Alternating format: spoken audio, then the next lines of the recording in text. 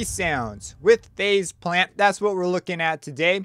There's a ton of different types of resounds. They're some of my favorite sound design things to make. There's 100 different variations. There's so many cool things you could do along the way. So I want to show you the basics of how to make one, and let's just dive right in. So a resound in general is just a sound that beats against itself. So if you have two signal sources, let's just add a signal source and another signal source and move this one up so that it is going out the same output. If you have two signal sources and you play notes, it is in phase with itself. There's no cool moving around. So if you were to slightly change one of these guys' frequencies, though, you could get a resound. So there's a couple ways you could do it, but we're going to be focusing on the semicent. And if we move this up just a little bit, like you could go real small. We'll go to like 0.32, sometimes as high as 0.5. And you get reesing. So that's what reesing is. And what it's happening is as the one wave is moving at a slightly different frequency, that causes it to be ever so slightly longer or shorter, depending which way you tuned it up or down. And that's going to cause some phasing over the period of the other waveforms cycle, or whichever one you want to consider the reference, I guess. But that's it. You just make two waves and you make one slightly out of tune. The more out of tune, the crazier the reason will be until you lose the Reese altogether and it becomes a modulation. So yeah. And there's a really cool effect this way. So we did it via this tuning option. There's a way to do it so that the beat stays the same rate. But I really like the fact that lower notes beat slower, or they Reese slower than higher notes. Higher notes go a lot faster. Fast, slower, slowest. So I kind of set this according to whatever I want sort of my slowest to be. However, your range will depend. But that's the basics of setting up a Reese. Couple cool options you can do here. You don't have to use similar waveforms. So and they don't even have to be in the same octave. As long as they have comparable amplitude and they are close to each other and are related by an octave, it'll still work out. So let me show you what I mean. So let's say we just make this a triangle wave. So it's a triangle wave. It's still going to cause those weird phasing things since it's of a similar amplitude and it's a ratio of the first wave.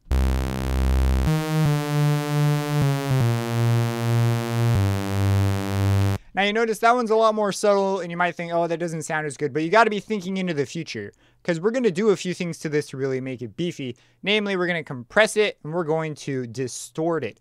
And because of that, the way the wobble comes in and out is really going to be brought out. So these shapes are the beginning of that idea. So you want to be aware of that now.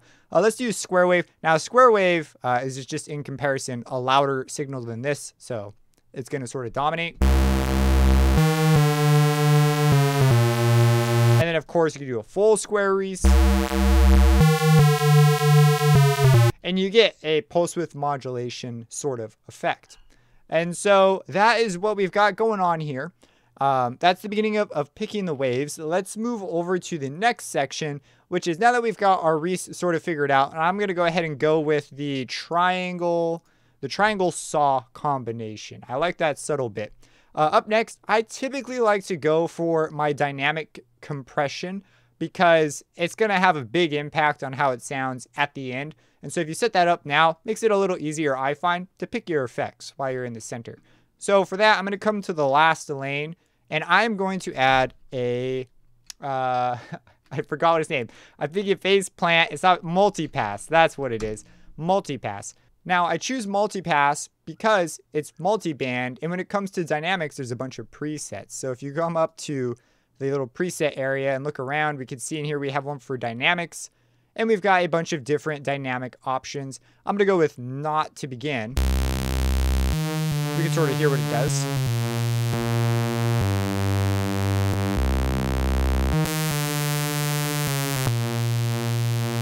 So I'm going to go with not. Each one will also give you a series of controls, and you're able to adjust the sound after. So for example, we could come up here, change the amount of upwards compression, or we could remove the downwards, have more of the upwards, whatever your heart desires.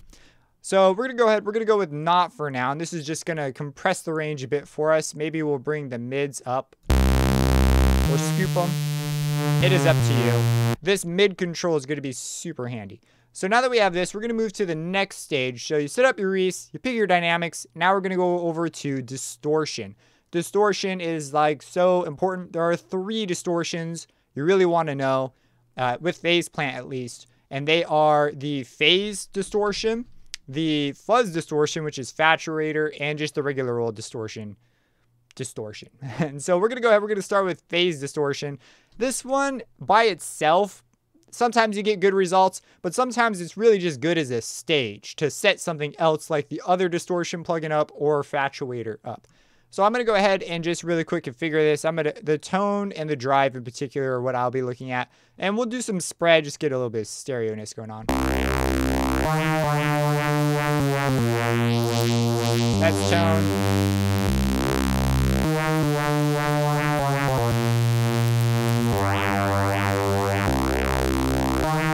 Okay, with that set up, let's dial in these mids here now.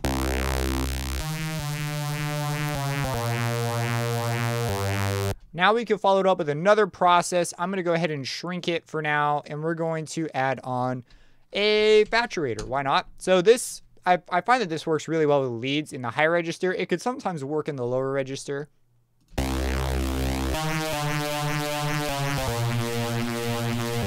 Now we might try out a different shape and change up the tuning. I think a little more should be okay. We could also experiment with an octave down.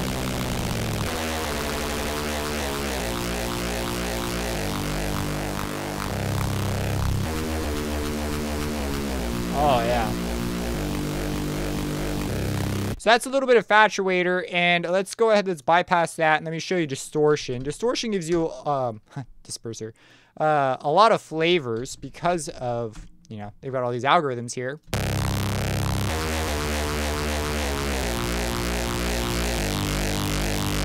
And this is where we might come in here and change the tone to something more what we want.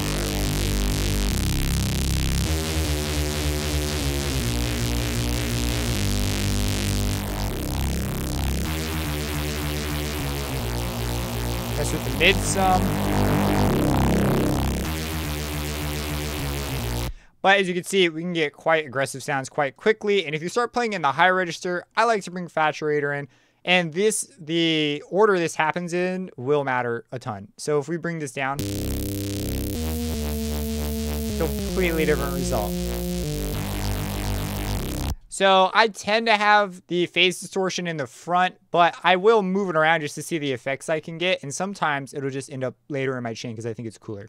One other thing I like to do is I like to experiment with a pre-reverb stage, pre to the dynamics. I swear I can talk. So we're going to go ahead. We're going to add a reverb here. And the reverb could go here or it could go here. You could have one before and after. This is going to hit this compression, and I find that that sometimes helps quite a bit. With this sort of a thing, I keep the mix on the lower side. I bring the size down typically. You could try for a bigger one. And the decay, I dial it back quite a bit. Just gives it a little bit more life. So once you've got your awesome Reese sound and you're good to go, you're going to want to save the preset and name it and all that jazz, or save the project. We'll call ours, you know, Dank Reese Phase Plant. Why not? And now what we're going to do is let's toss some drums in first and get a better vibe for this.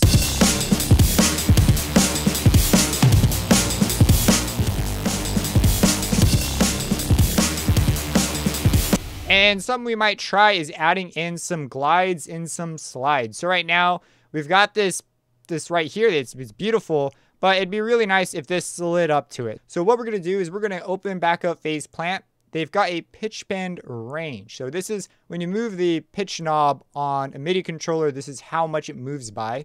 I'm going to set this to 12, an octave, because an octave's usually pretty useful. Sometimes just 2 is also very, very useful. It depends on what you think you might be doing. I'm going to leave it at 12, and we're going to go ahead and open up the keyboard down here. And this is where the pitch bend knob lives. Alternatively, you can make this a monophonic synth and use glide. The reason I'm not going to use glide is because I like having the ability to control it sort of as I feel, and the note will still trigger when we hit it because they are separate. And you'd have to do stuff with overlapping notes, and it's just a different way of working. I'm going to do this way because it's going to be more of what I want. So, but just so you're aware, there's a glide option. So what we're going to do is we're going to take this and automate it. However your DAW does it, do it that way. I'm using a custom shortcut to make it easier. So here it is. This is our center pitch. It's set at 0.5 by default. And we just want this to go up, and we're going to set this back at 0.5. We want it to go back to in tune. And then maybe a slight bend up is all we need. Maybe a more aggressive one. Yeah, maybe that's a little too much. Something like that. I'm settling on more of this slower shape. Maybe we bend up a little quicker. And then at the end, we just sort of zip right up. It's a lot less noticeable than I thought it would be. Something kind of like that. And something that actually with Reese's that could sound really cool is if you, instead of pitch bending the whole thing, we just pitch bend one of the oscillators. That can change the beating, and that oftentimes also produces a really cool effect. So in order to affect individual parameters, I'm going to go ahead and just link this thing to a macro. I'm so used to dragging. Okay, so we're just going to bring this up. Not very much. How much is that? That's a ton. Okay, let's go like 0.5%. So if you're trying to do what I'm doing, don't do it this way. If you just right click on it, you can type a value in, but I'm being a maniac and trying to draw it. So this is, let's try this one. 6? Still a little too much. Let's just try 1.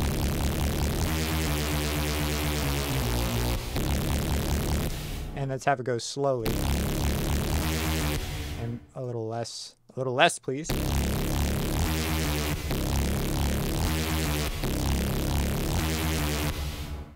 Maybe we delete this as well and slow it way down.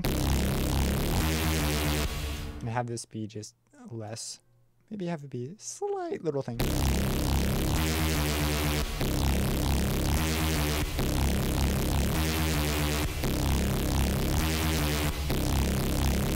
And maybe we link this. The thing about macros, once you've automated one, we can sort of experiment with others too. So maybe we have this move by a similar percentage but less. So at the end, the gap will be, what is that, 1? That's 1.09. So maybe make this like 2.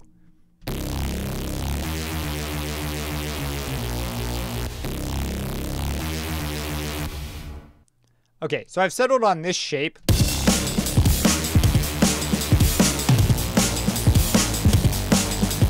And it's always kind of nice to go back to the original tuning if you've messed with it, because you might be surprised what can happen after you move everything. This will put them a bit closer together, so the influence will be a little larger. Instead of it fighting with every 2 periods, it's only going to be fighting with 1, so the beating will be more pronounced. Try a different shape.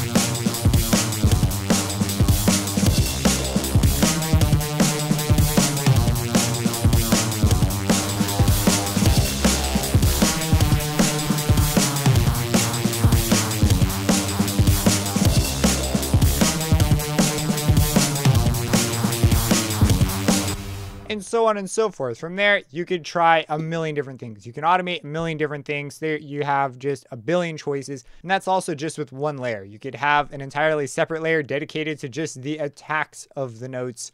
The world is open to you. But this is the basics of working with a Reese and getting something going. And I think as an element in a mix, this is pretty much there. And what we need to do now is add in some other things.